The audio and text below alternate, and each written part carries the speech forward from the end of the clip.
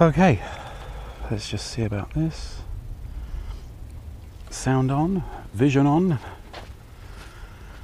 Okay, so from the other videos you'll have probably worked out that it's day 2 of week 12. And from the title screen, I hope that you read that. I put those little thumbnails together with different backgrounds every week so you can tell the weeks apart. So yeah, ran pretty much 5k at just over 3 miles. Probably could have run another couple of 100 yards, but I kind of got the alert when it said 3 miles. So done that. Did the circuit training portion, which was horrendous, as you've seen if you've watched that video. Rendered that. Well, it's rendering as I speak, and I'm out here now. But then when I finished my run, it was very much a case of I forgot to turn on the voice recorder. I'm hoping, just double checking the sound levels. Yep, that seems to be fine. And this week I'm planning to do a review of all the kit that I used to film these, and I'll put that in the bonus video playlist. It's not really the Agoge, but I'm pretty sure some of you will be interested. And definitely, you know, the people that paid for it, falling over in the woods again, certainly deserve to see how I spent the money in a bit more detail. So yeah, expect some Ashen style couch videos really soon. But this is just a short woodland wander video to make up for the fact that sadly I messed up the audio on the thing. Yeah. So yeah. That was not a good bit to wander over. Yeah. So I need to sort that out. Let's do the no.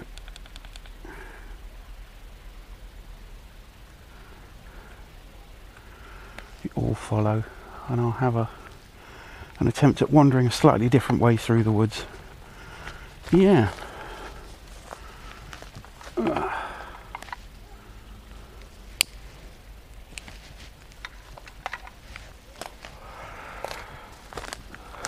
So despite all the weird connecting bits, and the fact there seems to be some weird interference whenever I plug the Purple Panda directly into the monitoring system, the rig is very usable.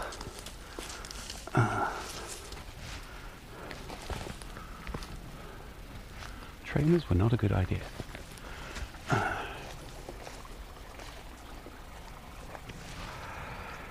Have a wander up here. So yeah, so my 3D printer did not arrive today, but it would have been early if it had. So tomorrow's video has got to be either shot very early or kept short.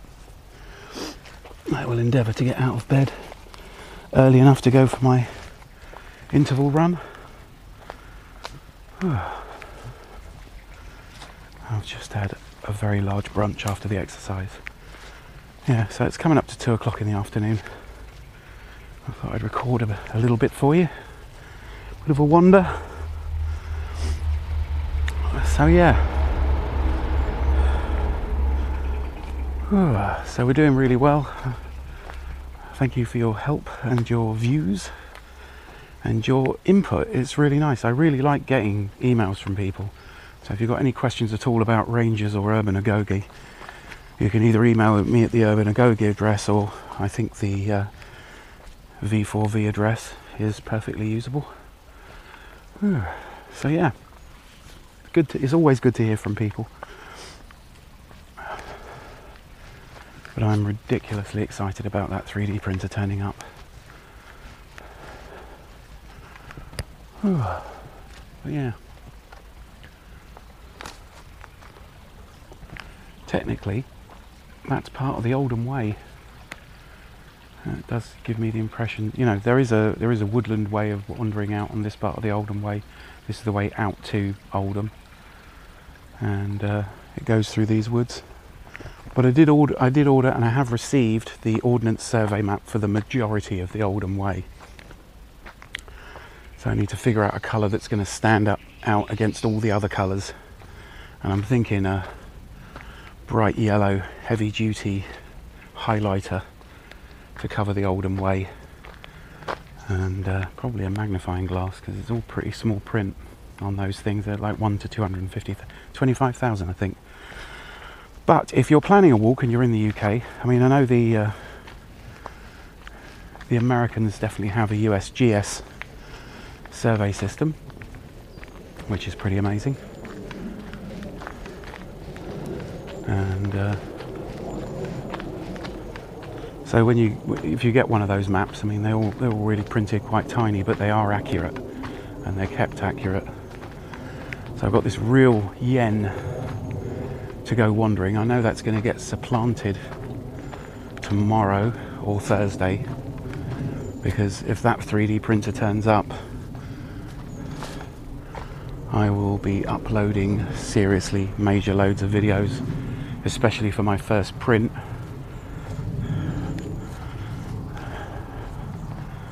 So maybe I can encourage people to get into it, because I think it's seriously, it's like the 21st century equivalent of the Gandhi's spinning wheel theory, where he was like, you know, we make things for other people, not ourselves, which I think was an important bit of Heinlein's attitude in The Moon is a Harsh Mistress. He basically got a fiefdom on the moon, and everybody wants to rebel. But you know, the primary thing really that Heinlein talks about, I mean, the war is pretty incidental. Once you work out you can throw rocks down a gravity well, you've more or less won that war. Or, you know, the only thing that would make it continue is people's inability to believe that you could keep doing it, you know. So yeah, Heinlein was a smart person, and I learned a new lesson from The Moon is a Harsh Mistress, and it will stand you in great stead, because it's what I used to do on mathematics equations and problems and stuff like that, and matrices and quadratic equations. If a problem looks insoluble, do the bits of it that you can do, and then take a look at the overall shape of the problem again. And that's a very mathematical way of looking at things, but it really does work. You know, pick a big project, start working on the little bits. Once you've got some little bits nailed down, the other bigger bits may seem a little bit more solvable, or you will have to have time to just let your subconscious have a crack at it. So yeah, everybody should read Heinlein. I mean, generally speaking, all his books contain lessons, and it's something that Spider J. Robinson definitely picked up on with his unfinished book that he only found out about after Heinlein's death, of Variable Star. Variable Star is an amazing book. Gives you a little bit of science, gives you a little bit of an input, tells you a few things, but then teaches you how to meditate and get along with people. Teaches you about, you know, responsibility and all sorts of crazy stuff. But The Moon is a Harsh Mistress is basically a retelling of the American War of Independence in 1776 and how that worked. And yeah, and it's a bit on the nose, but it is a thoroughly enjoyable book, and it's got lots of sad bits in it. I'm not going to spoil it for you if you haven't read it. If you have read it, you already know the plot. But yeah, go get that. The best audiobook reading, as with Starship Troopers and Variable Star, if you can find them in the normal places where people find things on the internet. There are versions read by Lloyd Cole, and it's by Blackstone Audiobooks. They are fantastic renderings. If I could figure out a way to give them some money without them trying to sue me, I would. But yeah, I was lucky enough to listen to an awful lot of Heinlein. Tunnel in the Sky is also good. I didn't think there was an audiobook for the longest time, but there is, and it's relatively easy to find. So yeah, and if you keep an eye on things, YouTube has this policy of making downloads as difficult as possible, but within usually 3 days of your YouTube downloader not working, you go into your browser and look for a downloader program. There'll be something new that circumvents that. You know, I don't understand why they've got this thing about downloading MP3s. If you really wanted it, you could just record the audio out. You know, record the audio out at 3 or 4 times, leave it running, then use Audacity to slow it back down again. It's not hard. Yeah, it's a shame. You know, there don't seem to be as many things like William Gibson books. But I find that Gibson books, although they're entertaining and they have interesting plots and they talk about technology and the way certain aspects of it can be weaponized, they don't really teach you anything. Whereas I really do think that Heinlein still does. Oh, let's switch this round. So yeah. Let's get this across. Yeah, there we go. So yeah, that's pretty much it. But yeah, whilst we're doing all these mad, turning ourselves into super beings, you know, let's think about that. You know, let's go and listen to some Heinlein while you're becoming more than you thought you would be. And that's been the greatest thing about urban-agoge. I feel more capable, which is why I'm taking such pains to record all, ironically, pun intended, to record all the pain and the hassle of it. You know, I'm not going to candy coat it. It's work.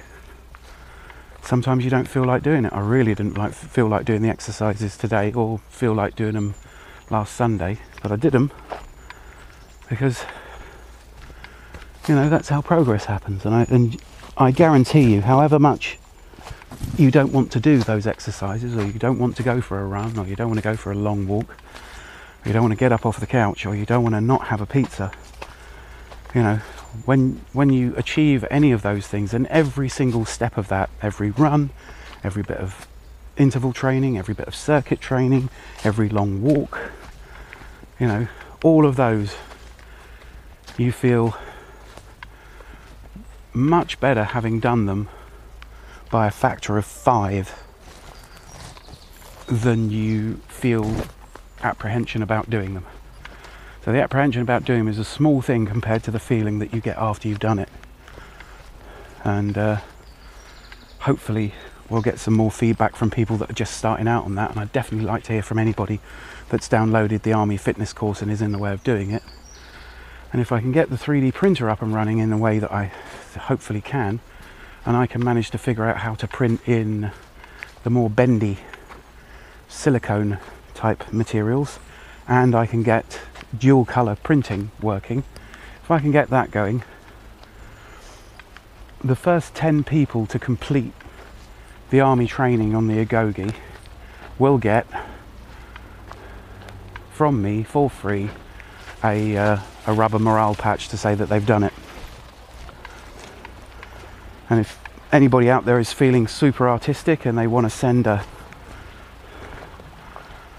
drawing of what they think that patch should look like, and if you're super artistic and super technical and you can work out a 3D printing STL file, so I can just run it off with the dual colour extruder and all that sort of gubbins, you know, I'll send you an Urban Agoge patch as well. That'd be awesome, wouldn't it? So the first 10 people to do it, providing I can get it working, and if not, I'll do what I can to put together, you know, at least some kind of badge that we can get out there. Maybe like a 3D printed challenge coin or something. So yeah, and I'll pay postage. Or if you've got a 3D printer, I'll send you the STL file if it's feasible. But yeah, imagine bumping. I mean, Ego Boost has nothing on how I would feel if I bumped into someone with one of those on their bag. So yeah, you know, and I'm relishing all this input.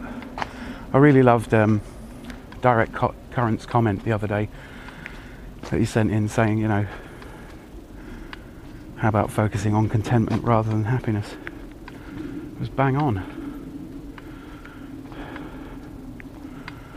You know, but it's, you know, when you spend some of your time being depressed or just dragging yourself through life with no real goals.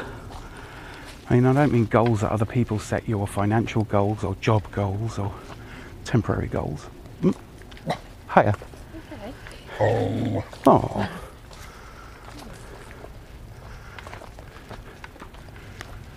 There'll be a cut there. Yeah, I mean, you know, goals that you set yourself, things that you want to do. I'm starting to get more into exploring areas and having a look down things and building up my mental map. Because exploring's fun. It doesn't have to be somewhere that nobody's been. Although definitely the Oldham Way. I don't think anybody's walked that in a decade. So I'd like to make that my personal project. See if I can come up with a format for filming those. I mean, Dean and I did the first third relative to my house. I want to go back and do the next third. That'll take about a day. And the final third, another day. But I'm really into the idea of knowing where all that stuff is, because it's really nice. There's loads of it through woodland that's really attractive. And it's kind of like a treasure hunt. And, you know, things like map navigation. You know, if I hadn't done the Oldham Way, I wouldn't have a detailed Ordnance Survey paper map of where I live. Do get that. You know, definitely go and get at least a large scale map of where you are, so you can work out where stuff is. And if you don't want to, well, I'd say you can get Osmand and look at where you are. That's a really good Android app. But you know, there's nothing quite like a paper map. That's one of the things that digital mapping has not remotely done well. You know, it doesn't replace a good paper map. And I might even well try and buy the laminated version once I've done the Oldham Way, but I bought the paper version so I could scrawl on it. Whew. So yeah, it's all good. And hopefully also tomorrow my new PC case will turn up. And it's one of my long-term goals to get the studio sorted for future Urban Agoge projects. I want to do some cooking. So do let me know if you think that a healthy food cooking thing would be good. Because I can assure you, none of it will take more than 15 minutes.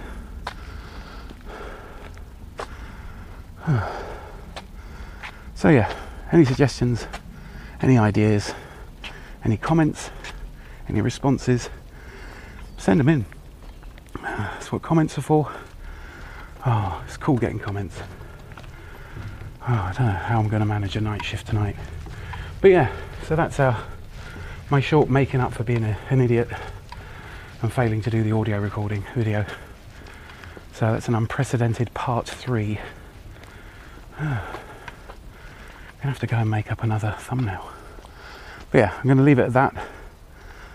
Thanks for watching.